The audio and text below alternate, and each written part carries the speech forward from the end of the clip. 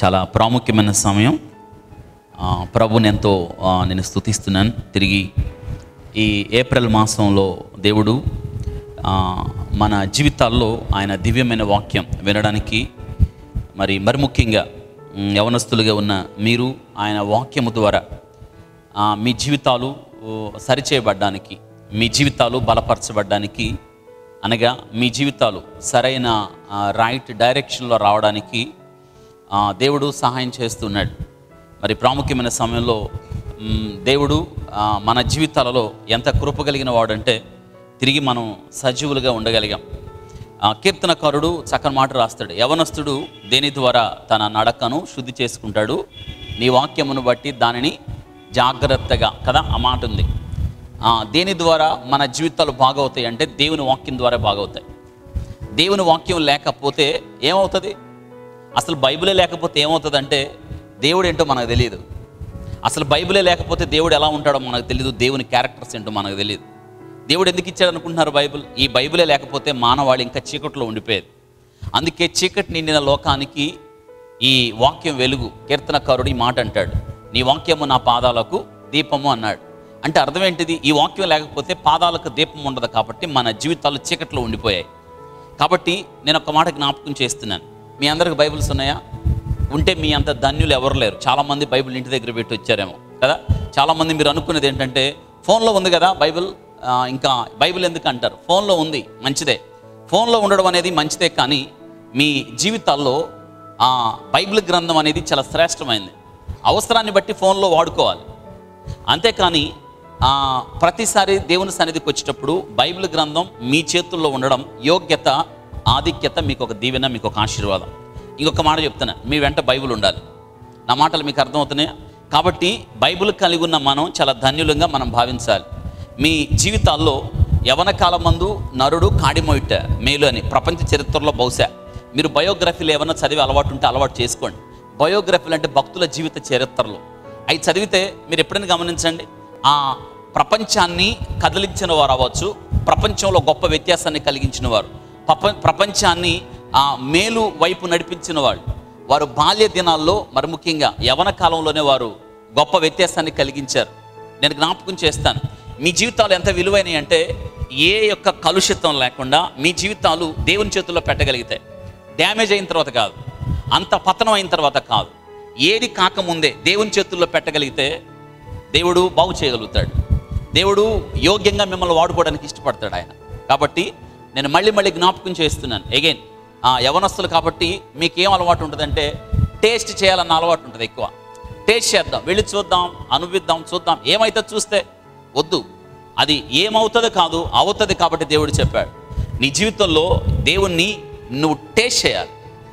నీ జీవితాలు అలా యోగ్యంగా ఉండడానికి దేవుడు ఇష్టపడతాడు. ఎందుకంటే దేవుడు నీ కోసం ఒక బిగ్ ప్లాన్ ఉంది, ఒక పెద్ద ప్రణాళిక ఉంది నీ కోసం. ఆ ప్రణాళికను చాలామంది అర్థం చేసుకోలేకపోతున్నారు కదా. నీ దారిలోనే నువ్వు వెళితే కష్టం, దేవుని దారిలోకి నువ్వు రావాలి. కాబట్టి దేవుని దారిలోకి వచ్చి నీకు సరైన మార్గం చూపించడానికి దేవుడిచ్చాడు ఈ పరిశుద్ధ గ్రంథం. ఇది మానవాళికి దేవుడిచ్చిన గొప్ప కానుక ఏంటంటే దేవుని యొక్క వాక్యం. అబ్రహాం లింకన్ ఈ మాట అంటాడు, ద గ్రేటెస్ట్ గిఫ్ట్. ఈ వాక్యం అంట మానవాళికి దేవుడిచ్చిన గొప్ప కానుక. మరి చదువుతున్నారా?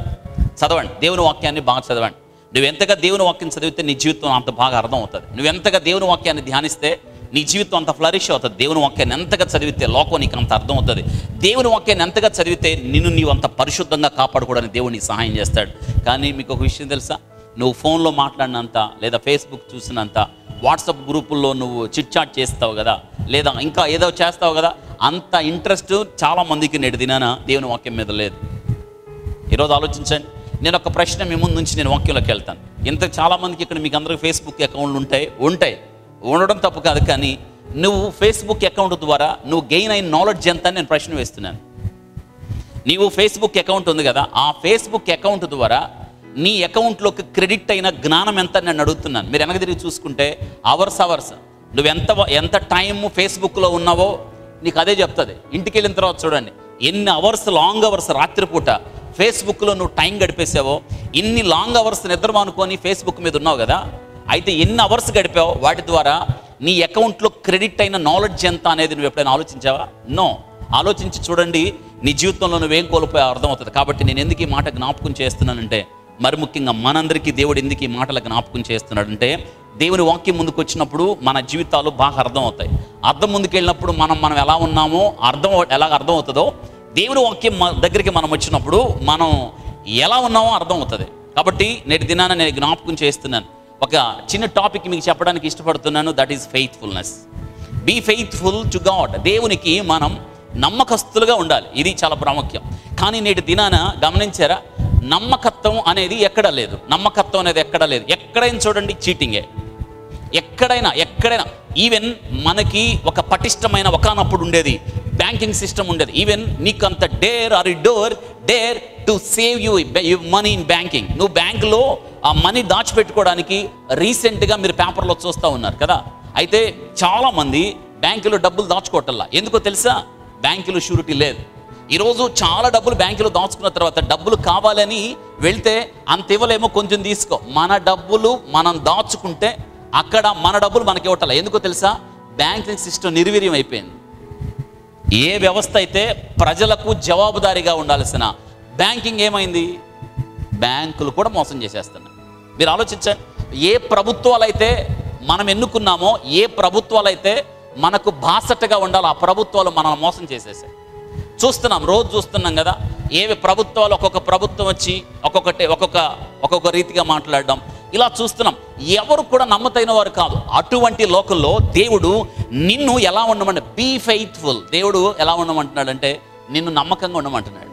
అన్ని విషయాల్లో దేవుడు నిన్ను ఎక్కడ ఉంచాడో తెలుసు. ఆయన తెలుసు మనం ఎక్కడ ఉండాలో తెలుసు. దేవుడు నిన్ను ఉంచిన స్థలంలో నువ్వు ఎలా ఉండాలంటే నమ్మకంగా ఉండాలి. అందుకే ఈరోజు నేను ఆ టైటిల్ మీకు జ్ఞాపకం చేస్తున్నాను. Be faithful to God. దేవునికి అంట మనం నమ్మకంగా ఉండాలి. ఒక్క మాట నేను చదవడానికి ఇష్టపడుతున్నాను. సామెతలు చూడండి, పరిశుద్ధ గ్రంథంలో. అందరూ దయచేసి మీకున్న బైబిల్ గ్రంథంలో ఆ ఒక్క మాట చదవండి. సామెతలు 28వ అధ్యాయం. సామెతలు 28వ అధ్యాయంలో ఒక్క మాట నేను చదవడానికి ఇష్టపడుతున్నాను. 20వ వచనం. నమ్మకమైన వారికి దీవెనలు మెండుగా కలుగును. అందరూ చెప్పండి. ఏంటంట? నమ్మకమైన వారికి ఏం కలుగుతాయి? దీవెనలు. ఎలా కలుగుతాయి? మెండుగా కలుగుతాయి. నమ్మకమైన వారికి. కీర్తనకారుడు రాస్తుంటాడు, తన యొద్ద నివసించినట్లంట దేవుడు నమ్మకస్తులైన వారి కొరకు చూస్తున్నాడు. అంటే దేవునికి కావాల్సింది ఎవరో తెలుసా? నమ్మకస్తులు కావాలి. ఈరోజు నేను జ్ఞాపకం చేస్తున్నాను, మీ యవ్వన కాలంలో మీరు దేవునికి నమ్మకస్తులుగా ఉండాలని దేవుడు కోరతాడు. కానీ నేటి దినాన మీరు కూడా చాలాసార్లు తెలుసా, మనం అనుకుంటాం, మరి ముఖ్యంగా యవ్వన కాలంలో ఉన్న మీరు ఏమనుకుంటారు తెలుసా? మీరు చేస్తున్న చీటింగ్ మొట్టమొదటి మీ తల్లిదండ్రులని మీరు అనుకుంటారు. మా తల్లిదండ్రులకు ఏం తెలియదు, వాళ్ళు చాలా అమాయకులు అనుకుంటారు. మీకు ఒక విషయం తెలుసా? మీ తల్లిదండ్రులను నీవు మోసం చేస్తున్నా అని అనుకున్నావు, కానీ నువ్వే మోసపోతున్నావు. ఈరోజు తెలియని విషయం అది. ఈరోజు గమనించండి, కాలేజీకి వెళ్తావు, లేట్గా వస్తావు, ఏదో చెప్తావు, ఫీజుకి డబ్బులు అడుగుతావు, ఎంత అడుగుతావు, కట్టేదొకటి చేసేదొకటి కదా. కాలేజీలో 1 మార్కులు వస్తాయి, చెప్పేదొకటి. నేను ఒక మాట జ్ఞాపకం చేస్తున్నాను. ఎంతకాలం చీట్ చేస్తావు? ఎంతకాలం మోసం చేస్తావు? తల్లిదండ్రుల్లో మోసం చేస్తావా? అనుకుంటావు తల్లిదండ్రులు మాట వినేస్తారని అనుకుంటావు. లేదు, నిన్ను నీవే మోసం చేసుకుంటున్నాం. ఇది చాలా దారుణమైన విషయం కదా. ఒక దినానికి వెనక్కి తిరిగి చూసుకుంటే నీకు అర్థమవుతుంది ఏంటంటే నీవే మోసపోయావని. చూడండి, దేవుడు నమ్మకత్వాన్ని కోరుతున్నాడు మన లైఫ్లో. నమ్మకత్వం. దేవుడు నీ జీవితంలో ఎంత నమ్మకత్వాన్ని కోరితే నువ్వంత స్థానానికి వెళ్తావు. ఇది దేవుడు నేటి దినాన మీకు వాగ్దానం చేస్తున్నాడు. తన యొద్ద నివసించున్నట్లు దేవుడంట నమ్మకస్తులైన వారి కొరకు కనిపెడుతున్నాడు. దేవుడు చూస్తున్నాడు, దేవుడు చూస్తాడు. ఆయన కన్నులకు మరుగైంది ఏది కూడా లేదు. మనం తెలుసు, మనం బయటికే తెలుసు, కానీ దేవుడు లోనకు తెలుసు కదా. మనుషుడు పై విషయాలను చూస్తాడు, దేవుడు ఏం చూస్తాడు? అంతరంగాన్ని చూస్తాడు కదా.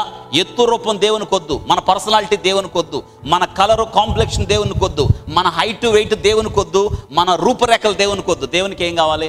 హార్ట్ కావాలి. కుమారుడా, నీ హృదయాన్ని నాకు ఇవ్వు అంటాడు దేవుడు. ఈరోజు చూడండి, దేవుడు మిమ్మల్ని కోరుకుంటున్నాడు. ఎలా ఉండమంటున్నాడంటే మీరు దేవునికి నమ్మకస్తులుగా ఉండండి.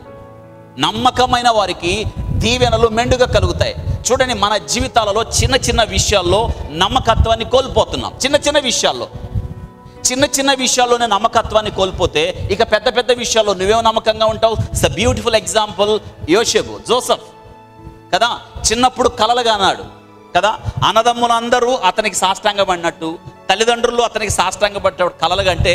ఈ కలలు వచ్చి చెప్పినప్పుడు వాళ్ళ కోపం వచ్చింది. చివరికి యోసేపు మీద పగబట్టి యోసేపును చంపేద్దాం అనుకున్నారు. మనందరికీ తెలుసు స్టోరీ. గుంట్లో పడేశారు. రూబేన్ వచ్చి, యోధా అనేవాడు వచ్చి గుంట్లో నుంచి తీసి ఏం చేశారు, మిద్యానీయులకు అమ్మేశారు. ఎందుకులే చంపడం, పోతాడని. ఎక్కడికి వెళ్ళాడు? ఐగుప్తుకి వెళ్ళాడు. చూడండి, 17 సంవత్సరాల ప్రాయంలో, జస్ట్ టీనేజ్, ఇంకా అన్ని కష్టాలే, అన్ని బాధలే, కానీ నమ్మకత్వాన్ని కోల్పోలేదు. దేవుడు ఉన్నాడని, దేవుడు చూస్తున్నాడని, ఆయన ఒక విజన్ ఉంది అతనికి. ఈరోజు నేను జ్ఞాపకం చేస్తున్నా, యోసేపుకు ఒక కల ఉంది. ఆ కళ that will come true in his life. అతని జీవితంలో ఆ కళ నెరవేరాలి. ద సేమ్ నీ జీవితంలో God has a plan in your life. నీ జీవితంలో కూడా దేవునికి ఒక ప్లాన్, ఒక విజన్ ఉంది. That will be fulfil. అది ఏమవ్వాలి? అది నిజమవ్వాలి. అది నిజమవ్వాలి ఏంటి? Be faithful an to the end. చివరి దాకా నువ్వు ఎలా ఉండాలంటే నమ్మకంగా ఉండాలి. మన జీవితాల్లో ఇంకా పంజరక ముందే, ఇంకా నీవు ట్రాక్ దాటక ముందే, ఇంకా నీ గోల్ డెస్టినేషన్ నువ్వు చేరక ముందే, ఏం దేవుడు నాకు అన్ని కష్టాలు, నేను ప్రార్థన చేయను, నేను బైబిల్ చదువును, దేవుడు వద్దు, ఏం వద్దని చిన్న కష్టానికి మనం సఫర్ అయిపోయి దేవుడి నుంచి పక్కకి వెళ్ళిపోదాం. ఈరోజు నేను జ్ఞాపకం చేస్తున్నాను. ఆలోచించండి. యోసేపు పరిస్థితులు అర్థం కాలేదు. యోసేపుకి పరిస్థితులు విషమించినాయి. పరిస్థితులు అర్థం కాకపోయినా యోసేపు దేవునికి నమ్మకస్తుడుగా ఉన్నాడు. దేవుని ఎడల నమ్మకత్వాన్ని కోల్పోలేదు. అక్కడికి వెళ్ళాడు. ఐగుప్తులో పోతిఫర్ ఇంట్లో పనుడుగా చేరాడు. ఆ ఇంటిలో అయితే చక్కని మాట రాయం, ఆ ఇంటిలో యోసేపు అంట నమ్మకస్తుడుగా ఉన్నాడంట. అందరు చెప్పండి, ఆ ఇంట్లో ఎలా ఉన్నాడు? నమ్మకస్తుడుగా. చూసారా, దేవునికి కావాల్సిన నమ్మకత్వం. నీకు ఎంత పెద్ద పని అప్పగించాడో కాదు, నీకు ఇచ్చిన చిన్న పనిలో నీవు ఎంత నమ్మకంగా ఉన్నావో దేవుడు చూస్తాడు. ఆ ఇంటికి యోసేపు వెళ్ళాడు. యోసేపు యొక్క నమ్మకత్వాన్ని చూసి ఆ ఇంటి యజమానుడు అంత హెడ్ చేసేసాడు. ఆ ఇంటికి యోసేపు పెద్ద, ఆ ఇంటిలో యోసేపు అందరికీ ఏమయ్యాడు? పెద్ద అయిపోయాడు. యోసేపు ఏది చెప్తే అదే జరుగుతుంది. పోన్లే, పరిస్థితులన్నీ చక్కబడుతున్నాయి అనుకున్న టైంలో ఒక పెద్ద తుఫాన్ ఏమైంది? ఆ ఇంటిలో చేయని నేరం యోసేపు మీద నెట్టబడింది. ఆ ఇంటి యజమాను భార్య యోసేపు మీద అనవసరమైన నేరస్థాపన చేసింది. పాపం యోసేపుని తీసుకెళ్లి జైల్లో పడేశారు. ఆయన నమ్మకత్వాన్ని కోల్పోలేదు. Where there is no vision the people will perish. దేవోక్తి లేని ఎడల ప్రజలు కట్టడి విడిచి తిరుగుదురు. అంటే అర్థం ఏంటంటే, వాక్యం లేకపోతే, మనకి ఆ డెస్టినేషన్ లేకపోతే, ఆ గురి లేకపోతే, ఆ గమ్యం లేకపోతే, ఈ వాక్యమే లేకపోతే మన జీవితంలో మనకి గమ్యం ఉండదు. దారి తప్పి తిరుగుతాం. అందుకే వాక్యం దగ్గరికి రావాలి ఎవడైనా. ప్రపంచంలో చాలామంది తెలుసా, వాళ్ళు రారు వాక్యం దగ్గరికి. ఎందుకంటే వాక్యం దగ్గరికి వస్తే వాళ్ళు ఎలా ఉన్నారో చూపించింది వాక్యం. యోసేపుని జైల్లో పడేశారు, చాలా తీవ్రంగా కొట్టారు. నమ్మకత్వాన్ని కోల్పోలేదు. యోసేపు దేవుని ఎడల నమ్మకం ఉన్నాడు. ఒక సమయం రానే వచ్చింది. యోసేపు ఎప్పుడు దేవుని మీద సణుక్కోలా. ఏది ప్రభువా నన్ను ఎలా చేస్తున్నావు, నాకెందుకు ఈ బాధలు, నిన్ను నమ్ముకున్నందుకు నాకెందుకు ఈ కష్టాలు, నువ్వొద్దు, నీ ప్రార్థన వద్దు, నీ వాక్యం వద్దు అన్నాడా? అనలేదు. అనుంటే అతనికి దేవుడు ఇవ్వబోతున్న మెండైన దీవెన పోగొట్టుకునేవాడు. దేవుడు మన జీవితంలో చివరి వరకు కూడా నమ్మకత్వాన్ని చూస్తున్నాడు. పరిస్థితులను చూడకండి, దేవుని చూడండి. ఒక దినం రానే వచ్చింది. ఫరో కలగన్నాడు. ఆ కలభావం చెప్పేవాళ్ళు ఎవరు లేరు కదా. ఆ ముందే కదా యోసేపు జైల్లో ఉన్న ఇద్దరికి కలభావం చెప్పాడు, పానదాయకుడికి భక్షకారుడికి. పానదాయకుడు ఉద్యోగం నీకు వచ్చిద్ది అన్నాడు. భక్షకారుడికి రాజుని తల తెగేస్తాడు అన్నాడు. అతడు చెప్పిందే జరిగింది. సమయం రాగా ఆ పానదాయకుడు చెప్పాడు, అయ్యా జైల్లో ఒక దినాన నేను కన్న కల ప్రకారం యోసేపు హెబ్రీయుడు ఉన్నాడు. అతడు చెప్తాడంటే అతను తీసుకొచ్చి ఫరో ముందు పెట్టినప్పుడు కళాభావం చెప్పేశాడు. ఏమైందో తెలుసా? ఫరో లేచి, మీకు ఒక విషయం తెలుసా, ప్రపంచానికి హెడ్ ఆ టైంలో ఈ యొక్క ఫరో సామ్రాజ్యం ఐగుప్తు. ఇప్పుడు యునైటెడ్ స్టేట్స్ ఆఫ్ అమెరికా ప్రపంచంలో అగ్రరాజ్యం అంటారు కదా.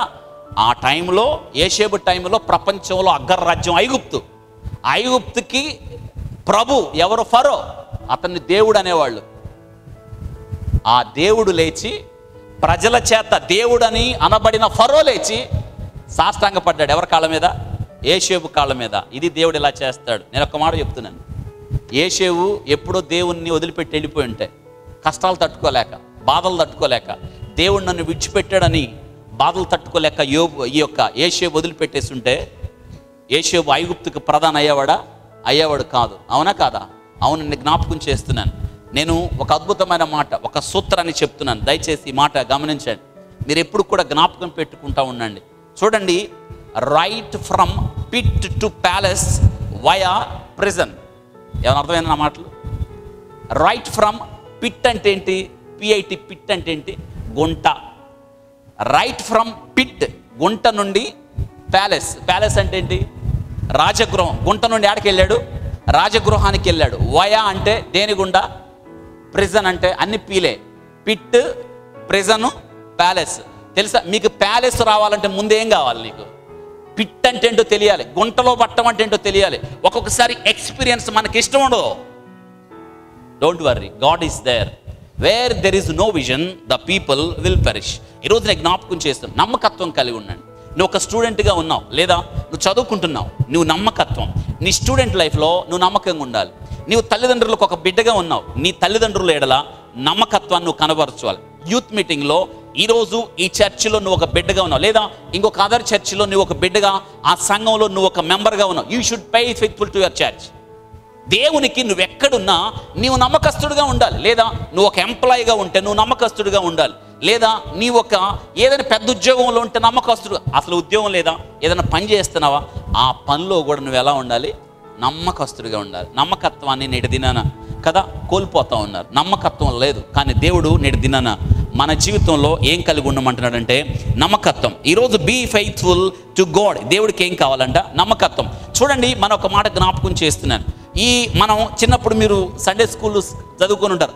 ఆత్మ ఫలాలని ఎన్ని ఉంటాయండి? ఆత్మ ఫలాలు గుర్తున్నాయా? చిన్నప్పుడు మీకు కండత పెట్టుంటారు కదా ఆత్మ ఫలాలు. ఆత్మ ఫలాల్లో ఒక ఫ్రూట్ ఏంటో తెలుసా? ఫెయిత్ఫుల్నెస్, నమ్మకత్వం. నమ్మకత్వం. నమ్మకం కావాలి. దేవునికి నమ్మకం కావాలి. నమ్మకము లేకపోతే మనము దేవునికి ఆ రీతిగా ఉండం. గమనించారా? చూడండి, కొంచెం పరిశుద్ధ గ్రంథంలో మిక్కిలి కొంచెంలో నమ్మకంగా ఉండేవాడు ఎక్కువలో నమ్మకంగా ఉంటాడు.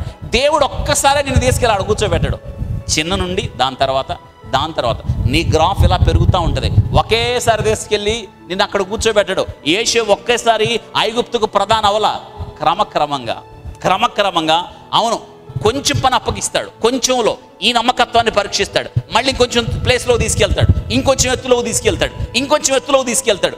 దేవుడు నమ్మకత్వాన్ని చూస్తాడు. మనం చిన్న దాంట్లోనే నమ్మకత్వాన్ని కోల్పోతే మనమేముంటాం? అవును కదా? దావీదు ఒక్కసారే రాజు అవలా. క్రమక్రమంగా దేవుడు అతన్ని ట్రైన్ చేస్తూ తీసుకుని వెళ్ళాడు. ఈరోజు మీరు ఇష్టపడుతున్నారు దేవుని ట్రైనింగ్ అద్భుతమైంది. దేవుడు తెలుసు నిన్ను ఏ దారిలో తీసుకెళ్లాలో, ఏమి నేర్పించాలో, నీతో ఏం మాట్లాడాలో, నీ జీవితాన్ని ఎలా ఫ్లరిష్ చేయాలో, ఒక దినానికి నిన్ను ఉన్నతమైన స్థలంలో ఎలా కూర్చోబెట్టాలి. కాబట్టి మిక్కిలి కొంచెంలో నమ్మకంగా ఉండువాడు ఎక్కువలో కూడా నమ్మకంగా ఉంటాడు. ఈరోజు నేను జ్ఞాపకం చేస్తాను. అంతే కదా, మీ మమ్మీ డాడీ మీకు 100 రూపాయలు ఇచ్చి జాగ్రత్తగా వాడుకో అన్నారు. నువ్వు నమ్మకంగా వాడుకుంటే ఈసారి 200 ఇస్తారు నీకు. అవునా? నువ్వు దానిలో కూడా నమ్మకంగా ఉంటే తర్వాత 1000 ఇస్తారు నీకు. నీవు ఇచ్చిన 100లో నమ్మకంగా లేకుండా నీ ఇష్టానుసారంగా చేస్తే ఎవడన్నా నీకు మీ మమ్మీ డాడీ 200 ఇస్తారా? ఎవరు కదా. నమ్మకత్వం కావాలి. ఈరోజు నేను ఒక మంచి క్యాప్షన్ మీకు చెప్తున్నాను. చూసారా? ప్రముఖ దైవ సేవకుడు, మిషనరీ ఒక చక్కని మాట జ్ఞాపకం చేస్తున్నాడు. రైట్ డౌన్, ఆ మాట మీరు రాసుకోండి. జేమ్స్ హాడ్సన్ టేలర్ ఏమంటాడంటే, a little thing is a little thing, but faithfulness in the little thing is great thing. A little thing is a little thing, but faithfulness in little things is great thing. తెలుసా దీని తెలుగు ఏంటంటే, చిన్న విషయమే కానీ, చిన్న విషయాలే కానీ ఆ చిన్న దానిలో నమ్మకంగా ఉండడం గొప్ప విషయం. ఏమా మీరు చాలాసార్లు ఇలా అనుకున్నారా? నీ దగ్గర ఉన్నది మర్చిపోయి, నీ దగ్గర ఉన్నది ఎలా వాడాలో తెలియకుండా, నీ ఇష్టానుసారంగా నువ్వు ప్రయత్నం చేసి దేవుడు నీకు ఇచ్చిందంతా కోల్పోయి జీవితంలో నువ్వు అలా అయిపోతే ఎలాగా? అలా ఉండద్దు కదా. సో మన జీవితంలో మనమంట నమ్మకంగా ఉండాలి. A little thing is a little thing, but faithfulness in the little thing is a great thing. చిన్న దానిలో నమ్మకంగా ఉంటే ఏమవుతుంది? గొప్పగా నేను దేవుడు తీసుకుపోతాడు. దావీదుని ముందు దేవుడు దేనికి అపాయింట్ చేశాడు? గొర్రెల కాపరికి అపాయింట్ చేశాడా? చేశాడా లేదా? చేశాడు. ఒక్కసారే రాజు అయ్యాడా? ముందు దేవుడు ఎక్కడ తీసుకుపోయాడు ఆయన్ని? గొర్రెల దగ్గర తీసుకెళ్ళాడు. అంటే దావీదుకి ముందు దేవుడు అప్పగించిన పని ఏంటమ్మా? ఏం పని చేయటం? గొర్రెలు కాయడం, అంతే కదా. గొర్రెలు కాశాడు. ఏమైంది? గొర్రెలు కాసే టైంలో ఏమైంది? ఒక సింహం ఎలుగు వంటి వచ్చి ఒక గొర్రెను తీసుకుపోతున్నాయి, అవునా కదా. గొర్రెను తీసుకుపోతుంటే ఇప్పుడు తను ఎంత నమ్మకంగా ఉన్నాడు. ఇప్పుడు గొర్రెలన్నీ వాళ్ళ తండ్రికి అప్పగించాలి, లెక్క చెప్పాలి. ఒక 20 గొర్రెలు ఉన్నాయి అనుకుందాం, మనం అనుకుందాం మన లెక్కలో. ఇప్పుడు సింహం ఎలుగు వంటి వచ్చి ఒక గొర్రెను తీసుకుపోతున్నాయి, నోట్లో పెట్టుకొని లాక్కొని పోతా ఉన్నాయి. 20 గొర్రెల్లో ఒకటి పోతుంది, వాళ్ళ నాన్నకు లెక్క చెప్పాలి కదా. 20 గొర్రెలను అప్పగిస్తే నమ్మకత్వమే. అందుకే దావీదు ఏం చేశాడు? వెంటబడి రెండింటిని చంపాడు. దేన్ని? సింహాన్ని, ఎలుకబంటిని చంపి వాటి నోట్లో నుండి ఏం విడిపించాడు? ఎంత అంటే ప్రాణానికి తెగించాడు. నమ్మకత్వం చూడండి. అంటే వాళ్ళ నాన్న అప్పగించింది 20 గొర్రెలు, దావీదు 20 గొర్రెలను కాపాడాడు. తనకు అప్పగించిన పనిని నమ్మకంగా అప్పగించడంలో ప్రాణానికి తెగించాడు. తర్వాత ఏమైంది? గొర్రెలు నమ్మకంగా కాస్తున్నాడు కాబట్టి దావీదుకి దేవుడు మంచి టాలెంట్ ఇచ్చాడు. అతడు సితారా బాగా వాయిస్తాడు. రాజుగారి ఇంటికి తీసుకుపోయారు. రాజుగారికి దెయ్యం పడితే ఆ రాజుగారికి దెయ్యం పట్టింది కాబట్టి దెయ్యం బాటల్లా. అప్పుడు సౌలుకి చెప్పారు, అయ్యా నువ్వు దెయ్యంతో భలే బాధపడుతున్నావు, మనశ్శాంతి లేకుండా పోతున్నావు, నీకు దెయ్యం పోవాలంటే సితారా బాగా వాయిస్తాడు. ఆయన్ని పిలిచి నీ పక్కన కూర్చోబెట్టుకుని సితారా ఇంటే నీకు పట్టిన దెయ్యం ఏమైంది? పోయింది. పిలిపించండి అన్నాడు. పిలిపించాడు. వచ్చి కూర్చొని సితారా వాయిస్తే ఆయనకు పట్టిన దెయ్యం ఏమైంది? పోయింది. చూసారా? అందులో కూడా నమ్మకంగా ఉన్నాడు. తర్వాత ఏమయ్యాడు? ఈ దావీదు సౌలు ఆయుధాలు మోసేవాడయ్యాడు. చక్కగా మాట రాయబడింది. సౌలు ఇంటిలో అంటే రాజుగారి ఇంటిలో అందరికన్నా దావీదు ఏమయ్యాడు? నమ్మకస్తుడయ్యాడు. మీకు ఒక విషయం చెప్పనా? ఇక్కడున్న మీ అందరూ చాలామంది టీనేజ్లో ఉన్నారు. మీకు నమ్మకత్వం ఉండటానికి ఇష్టపడరు. ఏదో ఒక టైంలో ఎస్కేప్ అవ్వడానికి ప్రయత్నం చేస్తారు. స్కూల్ కావచ్చు, ఎగ్జామ్స్ కావచ్చు, మీ తల్లిదండ్రులు చెప్పే మాట కావచ్చు, ఏదో ఒకటి. లేదు అలా చేయకండి. దేవుడికి ఇష్టం ఉండదు. Be Frank, be faithful. మనం దేవునికి నమ్మకంగా ఉండాలి, అవును కదా. ఈరోజు నేను జ్ఞాపకం చేస్తున్నాను. పౌలు కొరింథీ పత్రిక రాస్తూ 4వ అధ్యాయంలో అంటాడు, గృహ నిర్వాహకుల్లో ప్రతి ఒక్కడు నమ్మకంగా ఉండాలి అంటాడు. దేవుని ఇంట్లో మనందరం సభ్యులం. అమ్మ, మీ ఫ్యామిలీలో 2, 3, 4 ఉండొచ్చు. మీ ఇంట్లో కుటుంబ సభ్యులు ఎలాగో ఇప్పుడు చర్చిలో మనందరం కూడా ఫ్యామిలీ, ఒక ఫ్యామిలీ. మనందరం కూడా నమ్మకస్తులుగా ఉండాలి. దేవుడు చూడండి, ఒక చర్చిలో దేవుడు ఒక్కొక్క వ్యక్తిని ఒక్కొక్కలాగా వాడుకుంటాడు. పాటలు పాడేవాళ్ళు, మ్యూజిక్ వాయించేవాళ్ళు, పరిచర్య చేసేవాళ్ళు, ఇంకా వాలంటీర్స్, ఇంకా లేదా ప్రేయర్ చేసేవాళ్ళు, వాకింగ్ చెప్పేవాళ్ళు, ఇలాగా పరిచర్య అయిన తర్వాత ఇదంతా సర్దుబాటు చేసేవాళ్ళు. ఇదంతా ఏంటి? ఇది ఫ్యామిలీ. ఒక్కొక్కళ్ళని దేవుడు ఒక్కొక్క పనికి వాడుకుంటాడు. అంటే దేవుడు మనకు అప్పగించిన పనిలో మనం ఎలా ఉండాలి? నమ్మకస్తులుగా ఉండాలి. నేను ఒక మాట చెప్తున్నాను, దీనిని మీ పర్సనల్ లైఫ్కి అప్లై చేసుకోండి. మీరు ఒక స్టూడెంట్ కదా, నేను ఒక మాట జ్ఞాపకం చేస్తున్నాను. ఒక లాస్ట్ అకాడమిక్ ఇయర్ ఇప్పుడు ఆల్మోస్ట్ మీ ఎగ్జామ్స్ అయిపోయినాయి కదా. మీ అకాడమిక్లో మీరు నమ్మకంగా ఉన్నారా? 365 రోజులు మీకు ఒక అకాడమిక్ ఇయర్. ఈ 365 రోజులు మీరు జాగ్రత్తగా చదివారా? రెగ్యులర్గా కాలేజీకి వెళ్ళారా? రెగ్యులర్గా బైబిల్ స్టడీ చేశారా? రెగ్యులర్గా మీ తల్లిదండ్రుల మాట విన్నారా? రెగ్యులర్గా చర్చ్ అటెండెన్స్ ఉందా మీకు? రెగ్యులర్గా దేవుని పని చేశారా? ఈ రెగ్యులారిటీ లేదు. ఎందుకని? ఎస్కేప్ అయిపోయావు. ఒకసారి ఆలోచించండి. నువ్వు చాలాసార్లు మీరు అనుకున్నా, అరే లాస్ట్ ఇయర్ నేను చదవాల్సినట్టు చదవాలా. ఎందుకని? లాస్ట్ ఇయర్ నేను ఉండాల్సినట్టు లేను, ఇంకా బాగా చదివింటే బాగుంటుంది. ఎందుకు చదవలేదు? లాస్ట్ ఇయర్ నేను ఫ్రెండ్స్తో చాలా టైం వేస్ట్ చేశాను. ఎందుకని? ఒక్కసారి మీరు లాస్ట్ ఇయర్ గురించి ఆలోచించండి. నీ జీవితంలో చాలా లాస్ట్ అయిపోయావు, పోగొట్టుకున్నావు కదా. అవును, నేను ఒక మాట జ్ఞాపకం, right down. Are you faithful in all things? Are you truly faithful the person? నీవు నిజమైన నమ్మకస్తుడిగా ఉన్నావా? టు గాడ్, దేవునికి, టు యువర్ ఫ్యామిలీ, నీ కుటుంబానికి, టు అదర్స్, ఇతరులకు, టు యువర్ మినిస్ట్రీ, నీవు వెళ్తున్న సంఘానికి, టు యువర్ చర్చ్, దేవుని సేవకు, నీ సంఘానికి. Are you truly a faithful person? నువ్వు నమ్మకస్తుడిగా ఉన్నావా? యంగ్ మ్యాన్, దేవుడు అడుగుతున్నాడు, ఓ young man, are you faithful? ఈ యొక్క విషయంలో నువ్వు నమ్మకస్తుడిగా ఉన్నావా? టు గాడ్, నువ్వు నాకు నమ్మకస్తుడిగా ఉన్నావా? టు యువర్ ఫ్యామిలీ, నీ కుటుంబాన్ని నువ్వు చాలాసార్లు చీట్ చేశావు. చాలాసార్లు నీ కుటుంబం నీ వల్ల దుఃఖపడింది. టు అదర్స్, ఇతరులకి, to your ministry, to your church.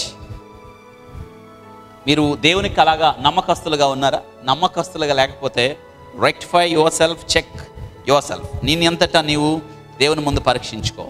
God is faithful, so we should be faithful. God is faithful. దేవుడు నమ్మతైన వాడు. కాబట్టి మనం కూడా ఎలా ఉండాలి? నమ్మకస్తులుగా ఉండాలని దేవుడు కోరుతూ ఉన్నాడు. అవును కదా?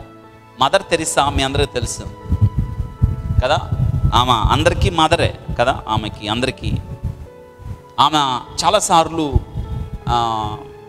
చాలా పని చేస్తాం, అలసిపోతూ ఉంటున్నాం. పేదవాళ్ళని, ఆమె కుష్ఠరోగుల్ని, అనాథల్ని, ఎవరు పట్టుకున్న వాళ్ళని సేవ చేసిద్దాం. చాలా గొప్ప ఆమె కదా. ఆమె దగ్గరికి కులశేఖర్ అనే ఒక ప్రముఖ జర్నలిస్ట్ వెళ్ళాడు. ఇప్పటికి కూడా ఓల్డ్ మ్యాన్ ఆయన. ఆర్టికల్స్ వస్తూ ఉంటాయి హిందూ పేపర్లో. ఆయన ఒకసారి ఆమె దగ్గరికి వెళ్ళాడు. ఆయన భయంకరమైన, ఆయన ఆర్థోడాక్స్ హిందూ. ఆయన మదర్ తెరిసా యొక్క సేవకు ప్రభావితుడై వెళ్ళాడు. వెళ్ళి ఆమె చేస్తున్న పనికి ఈయన వెళ్ళి కూర్చున్నాడు. ఈ కూర్చున్న సేపే ఆమె కుష్ఠరోగుల్ని కడుగుతుంది, ఆ గాయాలు కడుగుతుంది, వాళ్ళ కట్లు కడుతుంది, తీసుకొచ్చి అక్కడ కూర్చోబెడుతుంది, అందరిని పరామర్శిస్తుంది. ఈయన కూర్చొని చూస్తూ ఉన్నాడు. ఈయన ఒక ప్రశ్న లేవనెత్తాడు మదర్ తెరిసాకి. ఏమన్నా తెలుసా? నీవు ఇంత పని చేస్తున్నావు, అలసిపోవటం లేదా? ఇంత పనిలో నీకు విజయం ఎలా వస్తుంది అని అడిగితే ఆమె ఒక చక్కని మాట చెప్పింది. దేవుడు నాకు అప్పగించిన పనిలో నన్ను విజయ తీరాలకు వెళ్ళమనలా, నన్ను నమ్మకంగా ఉండమన్నాడు. దేవుడు నాకు అప్పగించాడు. ఎందుకంటే not to be successful, to be faithful. విజయకేతనం ఎగురవేయడానికి కాదు, నాకు అప్పగించిన పనిలో నేను నమ్మకంగా ఉంటాను. Not success, to be faithful. ఆయనకి అంతు చిక్కల ఆమె ప్రేమ, ఆమె కరుణ, ఆమె జాలి. ఈరోజు నేను జ్ఞాపకం చేస్తున్నాను, మనం అలాంటి స్థితిలో ఉండొద్దా? ఈరోజు 3 విషయాలు నేను చెప్పడానికి ఇష్టపడుతున్నాను. Tea cube, tea tea tea, 3 టీలు. మీకు ఈ 3 టీలు చాలు. ఉదయాన్నే లేచిన తర్వాత ఈడున్న వాళ్ళు చాలామంది టీ తాగుతారు అనుకుంటా. తాగుతారా? ఏమా తాగుతారా లేదా? తాగండి, మంచిదే. ఎక్కువ తాగండి, 1, 2 తాగండి. తాగకుండా ఉంటే ఇంకా మంచిది కదా. ఇప్పుడు 3 టీలు చెప్తున్నాను. T1, T2, 3 కదా. T1 మనం దేవునికి దేనిలో నమ్మకంగా ఉండాలంటే T for that is time. Right down. First T, time. Youth మీకు చాలా అవసరం అమ్మా. ఈ వాక్యాన్ని మీరు ఇంటికి వెళ్ళిన తర్వాత కూడా ధ్యానం చేయండి. First T, that is T. రోజుకు ఒక మాట జ్ఞాపకం చేస్తున్నాను మీకు. ఈ వాక్యం మీకు ఎంతో, ఎందుకంటే ఆల్మోస్ట్ ఆల్ మీ అందరూ సెలవుల్లో ఉన్నారు కాబట్టి ఈ వాక్యాన్ని మీరు ధ్యానం చేయండి. First of all T, that is time. రోజుకి 24 గంటలు అందరికీ ప్రపంచంలో ఎవరికైనా ఎక్కువ ఉన్నాయి అంటారా? ఎవరికి ఎక్కువ లేదు. అయితే దేవుడిచ్చిన ఈ సమయంలో నువ్వు నమ్మకంగా ఉన్నావా?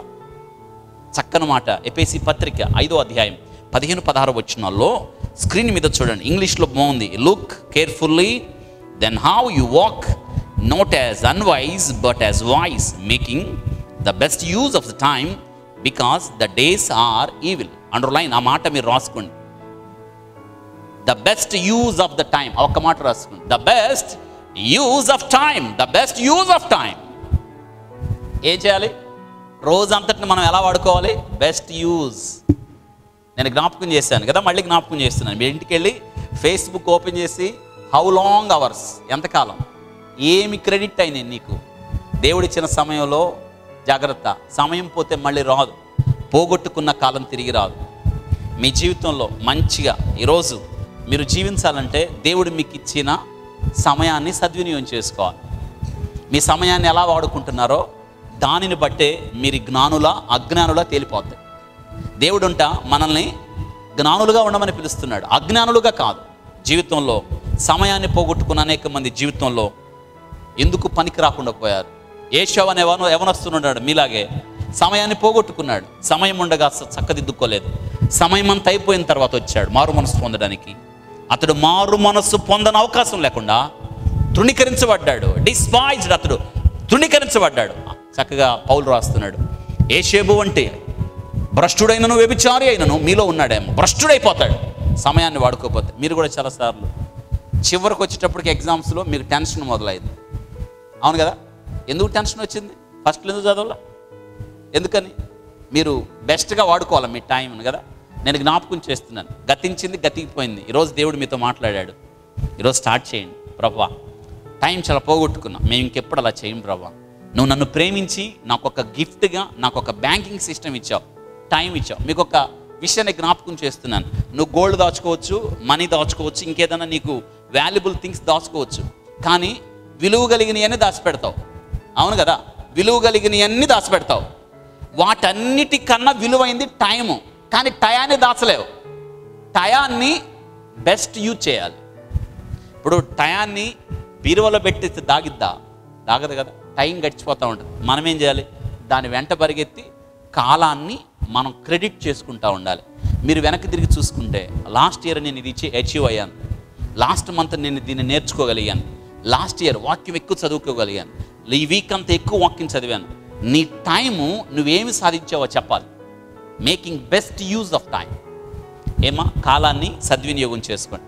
బుద్ధిగల కన్యకలు, బుద్ధి లేని కన్యకలు దేన్ని బట్టి విడదీశారు వాళ్ళని? కాలాన్ని బట్టి. కాలాన్ని సద్వినియోగం చేసుకున్నారు కాబట్టి వాళ్ళు ఏముంది, వాళ్ళకి బుద్ధి కలిగిన కన్యకలు. కాలాన్ని దుర్వినియోగం చేశారు, సమయం ఉండగా నిద్రపోయారు. అందుకే వాళ్ళు ఎవరండి? బుద్ధి లేని కన్యకలు. ఓ ప్రశ్న, ఇప్పుడు మీరు ఇంతకే కన్యలో? బుద్ధి ఉందా, బుద్ధి లేదా? బుద్ధి ఉంటే కాలాన్ని సద్వినియోగం చేసుకోవాలి. First of all tea. Second one, ఇంకొక మాట నేను జ్ఞాపకం చేస్తున్నాను, ఒక చక్కని మాట. బిల్లీ సండే బేస్బాల్, అతడు మంచి టీంలో అతడు చాలా దేశానికి పేరు తెచ్చాడు. ఆయన బేస్బాల్ క్రీడాకారుడు ప్రపంచంలో. ఆయన ఒక మాట చక్కని చెప్తాడు. చాలామంది అంట, చూడండి, చాలామంది జీవితాన్ని కొవ్వొత్తి ఆయన దేంతో పోల్చాడంటే మన లైఫ్ని క్యాండిల్ లాగా పోల్చాడు. బిల్లీ సండే క్యాండిల్ని ఆయన అంటాడు, చాలామంది యవనస్తులు ఈ క్యాండిల్ అనే జీవితాన్ని కాల్చి పూర్తిగా ఎలిగిపోయిన తర్వాత ఈ క్యాండిల్ని సాతాను కొరకు కాల్చేసి చివర మిగిలిద్ది. క్యాండిల్ చివరంతా కాలిపోయిన తర్వాత చివర ఒత్తి పొగ వస్తూ ఉంటుంది. ఈ పొగ అంటే దేవుడికి ఇస్తారంట చాలామంది యవనస్తులు. అంటే ఏమర్థం అవుతుంది? యవన కాలం అంతా లోకంలో బ్రతికి, యవన కాలం అంతా సాతాను కొరకు బ్రతికి, చివరి ఓల్డ్ ఏజ్ వచ్చేటప్పటికి ఎవరంటారు అప్పుడు ప్రభువా నన్ను కూడా వాడుకో. ఏది వెలగటానికి ఒత్తేది? ఒత్తుందా? లేదు కదా. నిన్న నేను ఒక ఆయన దగ్గరికి వెళ్ళాను. ఆయన చనిపోతాడు కొన్ని రోజులు. ఆయన చనిపోతాడైతే వాళ్ళు వచ్చి నన్ను చాలాసార్లు పిలిస్తే నేను వెళ్ళాను. నిన్న మధ్యాహ్నం వెళ్ళాను. ఆయన బలహీన పడిపోయిన శరీరం, బక్క చిక్కిపోయి ఉన్నాడు, ఎముకలో గూళ్ళలాగా ఉన్నాడు. ఆయన ఏడ్చుకుంటున్నాడు. నేను వెళ్ళేలోపు నాకు దుఃఖం అనిపించింది ఆయన చూసినప్పుడు. ఏంటని అడిగితే ఆయన నేను చచ్చిపోవాలని నేను తట్టుకోలేకపోతున్నాను. రాత్రి ఆయన కరెంట్ తెగలు పట్టుకున్నాడంట చచ్చిపోతాను, ఆ శరీరంలో బాధ తట్టుకోలేక. నేను ఆయన పక్కన కూర్చోబెట్టి, నువ్వు అలా చేయకూడదు, నీ వయసు ఎంత అని అడిగితే చెప్పాడు 67 సంవత్సరాలు అన్నాడు. ఈ 67 సంవత్సరాల్లో నువ్వేం చేసావో తెలుసా అని అడిగా. సిగరెట్లు బాగా తాగేవాడిని అని చెప్పాడు, మందు తాగేవాడిని అని చెప్పాడు, వాళ్ళ భార్యను కొట్టేవాడని చెప్పాడు. ఏసై తెలుసా నీకంటే? ఆయన అన్నాడు తెలుసు కానీ నమ్ముకోలేదన్నాడు. చూసారా, ఇప్పుడు ఆయన నమ్ముకోవాలనిపిందంట. ఆయనకి దేవుని వాక్యాలను వినాలని ఉందంట, దేవుని కొరకు బ్రతకాలని ఉందంట. ఈరోజు నేను జ్ఞాపకం చేస్తున్నాను, కొవ్వొత్తంతా తగలబడిపోయింది. ఆయన దగ్గర మిగిలింది ఏంది ఇప్పుడు? పొగ ఎవరికి పెడుతున్నాడు? దేవునికి. చాలామంది ఓల్డ్ ఏజ్ పీపుల్ కదా. ఇంకా మీరు ఓల్డ్ ఏజ్కి రాలా, లైట్ షైన్గా మీరు బ్రైట్గా ఎలుగుతారు. ఈ వెలుగు ఎవరికి ఇవ్వాలి? దేవుని కొరకు మీరు కాల్చబడాలి కదా. ఈరోజు మీ లైఫ్లో దేవుని కొరకు ఆయనకి నేను చెప్పాను, పర్వాలేదు, దేవుడు నిన్ను ప్రేమిస్తున్నాడు, దేవుడు నీ ఎడల దయ చూపిస్తాడు. నాతో ఆయనకి వాక్యం చెప్పాను, దేవుడు నిన్ను కనికరిస్తాడు. నీవు దేవునికి ఏం చేయకపోయినా ఇప్పుడు ప్రార్థన చేయి. ప్రభువా నేను పాపిని, ఆయన నీ బిడ్డగా నన్ను చేసుకో, నీ సిలువ రక్తంలో నన్ను కడుగు, నీ బిడ్డగా నన్ను చేసుకో, నువ్వు అడగయ్యా, నాతో కలిసి ప్రార్థన చేయి. ఆయన చేత ఒప్పించి తీర్మానం చేయించింది ఆయన చేత. ఎందుకు ఈ మాట చెప్తున్నానంటే, బ్రతకాలనుంది, జీవించాలనుంది, బలం దేవుని కొరకు ఇవ్వాలంది. జీవించడు, ఆయనకు ఆరోగ్యం లేదు, బలం లేదు, జీవితం నాశనం చేసేసుకున్నాడు. అతడు మంచి చాయిస్ చేయలా. ఈరోజు నేను జ్ఞాపకం చేశాను, మీకు దేవుడు వాక్యం చెప్తున్నాడు, మీ ముందు ఒక చాయిస్ ఉంచాడు, మంచి చాయిస్ తీసుకోండి, దేవుని కొరకు జీవించండి. మీ టైంని మంచిగా దేవుని కొరకు వాడండి, దేవుని కొరకు జీవించండి. మీ లైఫ్లో దేవుని కొరకు గొప్ప అచీవ్మెంట్గా మిగిలిపోవాలి. Second T that is talent. దేవుడు మీకు ఇచ్చిన తలాంతులు కదా. చూడండి, మత్తయి సువార్త ఇంటికి వెళ్ళిన తర్వాత 25వ అధ్యాయం 14 నుండి 29 వచ్చినాల్లో అక్కడ ఒక పారబుల్ ఆఫ్ టాలెంట్స్, అక్కడ తలాంతుల గురించి ఉపమానం ఉంది కదా. చూడండి, తలాంతులు ఎలా వాడాలో దేవుడు చెప్తున్నాడు. దేవుడు గమనించండి, ఇక్కడున్న మీ లైఫ్లో దేవుడు మీకు చాలా టాలెంట్స్ ఉన్నాయి. టాలెంట్లో వాళ్ళు ఎవరు ఉండరో. కానీ మీరు అనుకుంటారు చాలాసార్లు. ఒక క్వశ్చన్ వేసుకోండి, వాట్ ఈజ్ యువర్ టాలెంట్? ఒక ప్రశ్న, వాట్ ఈజ్ యువర్ టాలెంట్? నీ టాలెంట్ ఏంటి? కొద్దిమంది పాటలు పాడతారు, కొద్దిమంది ఎక్కువ పరిచర్య చేస్తారు, కొద్దిమంది బాగా ఆటలాడతారు, కొద్దిమంది ఇంకా మంచిగా ఆ వాక్ దాట్ ఎలోక్వెన్స్ ఉంటుంది, కొద్దిమంది పరిచర్య ఎక్కువ చేస్తారు, కొద్దిమంది వాలంటరీ ఎక్కువ కొద్దిమంది సోషల్ వర్క్ ఎక్కువ చేస్తారు. ఏదో ఒక టాలెంట్ మీకుంది, లేకుండా లేదు. అయితే టాలెంట్లో దేవుని మహింపరుస్తున్నావా? దేవుడు ఎందుకు టాలెంట్ ఇచ్చాడు తెలుసా? To serve that church. నేను బాగా పాటలు పాడతా, నా కోసం కాదు, చర్చిలో ఒక సభ్యుడిగా చర్చికి నేనేం చేయాలి? సర్వీస్ చేయాలి. ఒక టాలెంట్ దేవుడు ఇచ్చినప్పుడు, దేవుని కొరకు మనం పని చేసినప్పుడు ఆ టాలెంట్ ఇంకా ఫ్లరిష్ అయిపోద్ది. మనం ఏం చేస్తున్నాం చెప్పండి? అవును కదా? దేవుని కొరకమ్మ మీరు వాడండి. దేవుడు మీకు ఒక అద్భుతమైన శరీరం ఇచ్చాడు, మీకు అద్భుతమైన బలం ఇచ్చాడు. యవనస్తులకి బలం అలంకారం, ఈ అలంకారాన్ని దేవునికి ఇవ్వండి. దేవుడు మీకు ఇచ్చిన తలాంతుల్ని ఆయన కొరకు వాడండి. ఎందుకో తెలుసా? ఆ తలాంతుల ద్వారా దేవుడు మహింపరచబడతాడు. అవును కదా? మీరు భవిష్యత్తులో మీరు గొప్ప వ్యక్తులు అవుతారు. మీలో చాలామంది ఇంజనీర్లు అవుతారు, అయ్యారు కూడా కొద్దిమంది. మీ ఇంజనీరింగ్ సిస్టమ్ ద్వారా, ఇంజనీరింగ్ మీ యొక్క దాని ద్వారా దేవునికి పరిచర్య చేయాలి. మీలో కొద్దిమంది డాక్టర్స్ ఉంటే డాక్టర్స్గా దేవుని పరిచర్య చేయాలి. లేదా మీలో ఇంకెక్కడైనా ఉద్యోగాలు ఉంటే దేవుడు మీకు ఏదైతే ఇచ్చాడో దానిని దేవుని కొరకు వాడాలి. మన టాలెంట్స్ దేవుని కొరకు వాడాలి. కానీ నేటి దినాన్ని చాలామంది ఏం చేస్తున్నారు తెలుసా? మన టాలెంట్ని గుంట తీసి పూడ్చిపెట్టేస్తాను. ఏమీ లేనట్టు ఉండిపోయి మనం అంటున్నాం, నాకేముంది టాలెంట్, దేవుడు నన్ను వాడుకోవడానికి. లేదు, దేవుడు మీకు ఒక టాలెంట్ ఇచ్చాడు. ఆ టాలెంట్లో మీరు నమ్మకంగా ఉండండి. Third one, that is treasure. దేవుడు మీకు ఇచ్చిన ధననిధి. ఫ్యూచర్లో దేవుడు మీకు గొప్ప ఐశ్వర్యాన్ని ఇస్తే, లేదా మీ ఉద్యోగం ద్వారా మీకు చూడండి, ఈ యొక్క వాక్య భాగంలో ద్వితీయోపదేశకాండం 8:18లో మీరు భాగ్యమును సంపాదించుకున్నటకై మీకు సామర్థ్యము కలుగజేయవాడు ఆయనే. భాగ్యం అంటే ధనాన్ని. ఫ్యూచర్లో ఇప్పుడు మనకు ఒక చదువు ఉంది, ఉద్యోగం ఉంది, నెల జీతం వస్తుంది కదా, లేదా కష్టపడి పని చేస్తాం, సాయంత్రానికి డబ్బులు వస్తాయి, వారానికో లేదా నెలకు డబ్బులు వస్తాయి. ఇప్పుడు దేవుడు ఆరోగ్యం అవ్వకపోతే మనం ఆ పని చేసేవాళ్ళమా? చేయలేం కదా. అవును కదా? చేయలేం కదా. దేవుడు ఈరోజు మనకు సామర్థ్యం ఇచ్చాడు.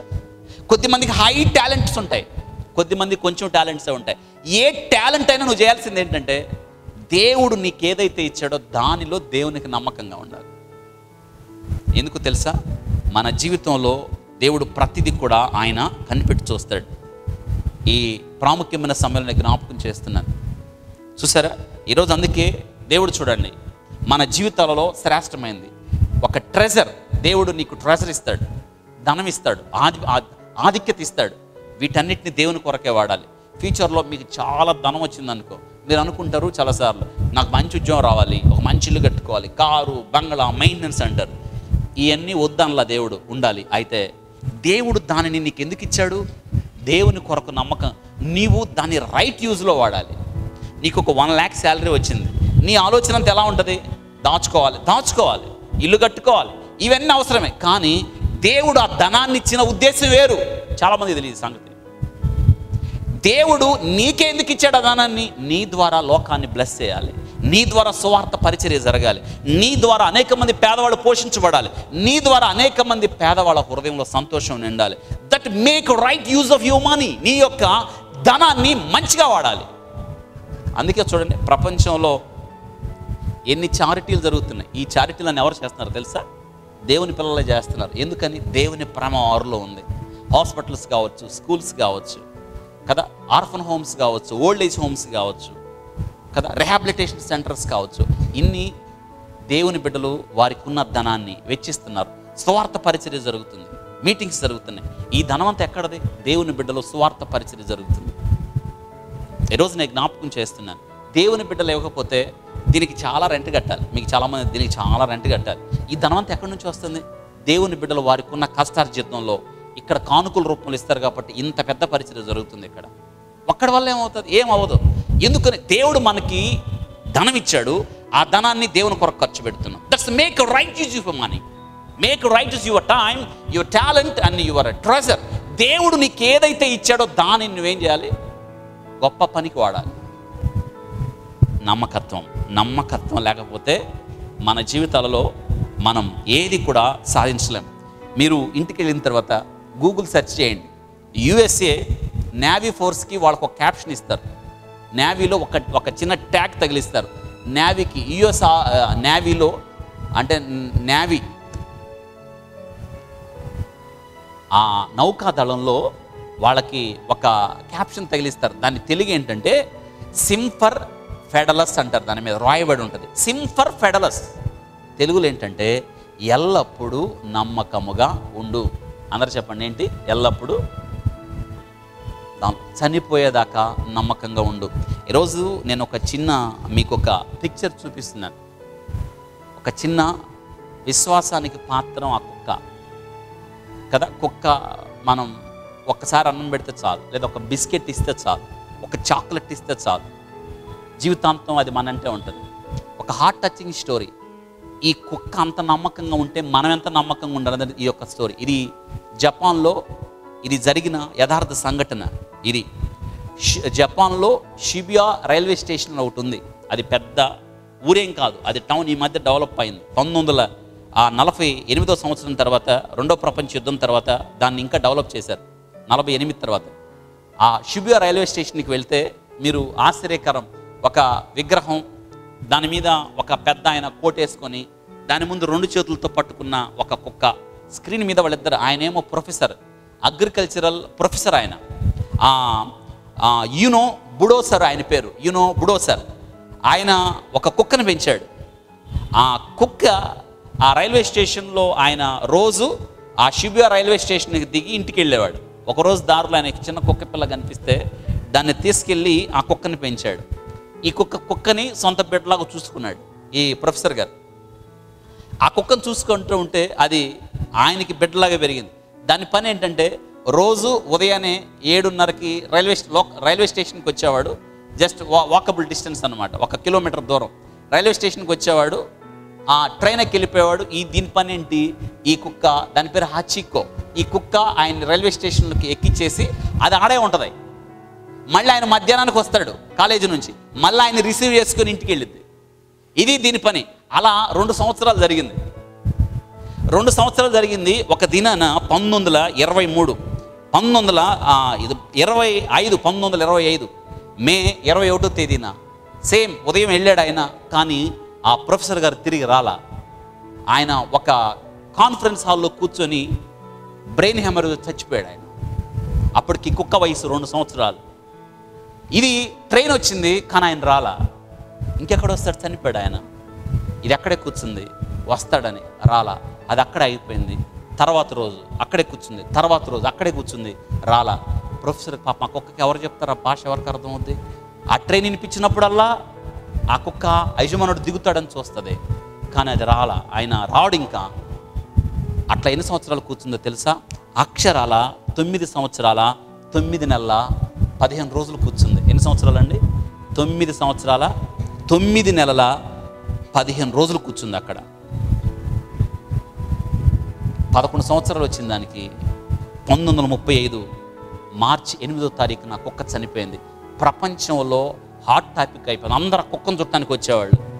ట్రైన్ వచ్చినప్పుడు దీనికి ఎక్సైటింగ్. ఎందుకు? దానిలో ఎవరు దిగాలని. ఎంత నమ్మకత్వం! That is faithfulness. 9 సంవత్సరాలు 9 నెలలు 15 రోజులు అంటే దాదాపు 3565 రోజులు ఎదురు చూసింది. ఎవరి కోసం అండి? That is faithfulness. మరి మనం ఒకసారి ఆలోచించండి, మన నమ్మకత్వం ఎలా ఉంది దేవుని యెడల? First of all time, second talent, third pressure.